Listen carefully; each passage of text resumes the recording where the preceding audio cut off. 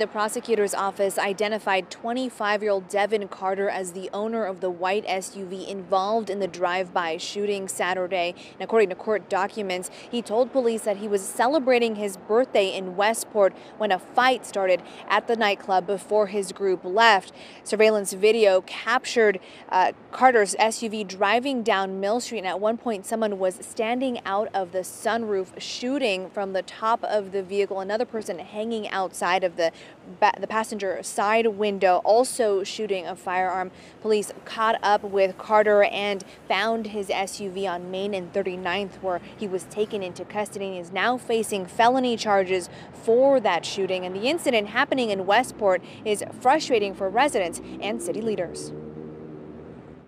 It's terrible, and it's really unfortunate that people can't find a better way to resolve their differences than by continuing this cycle of violence. We have too many people that are involved in violent crime, both as victims and as assailants, who we might have a hunch might be inclined to hit back, but we're not doing enough to engage those groups, I think, each week and after each incident.